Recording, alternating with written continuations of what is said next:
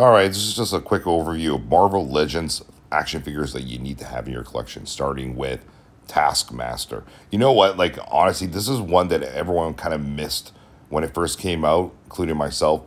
This is a darn good figure, man. Really well sculpted, well articulated. Marvel Legends, like from like 3-4 years ago, their articulation on their figures was way better than what it is now. That's just a fact. You can see Hasbro coming back now with the retro series with Moonknight and Spider-Man, trying to go back to that articulation. Then the Thing, retro, the Thing. This figure is awesome. I'm kicking myself for not buying it when it first came out, but I'm going to get it now because guess what? You can get it like 50-60% off. Shop around, guys. You can get the Thing on clearance pretty much.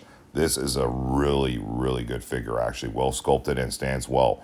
And here it is, the Walgreens Moonknight, which is basically what the retro series coming out on Target with Moonknight and Spider-Man. I've said this all along when I first got this figure in 2022, I believe. This is one of the best Marvel Legends figures they ever came out with. Amazing articulation. It's like almost like they've got Mafex type articulation on these like retro figures. This one is a must-have. I would grab this one for sure. Anyway, that's our list. Let us know what you guys think. Take care.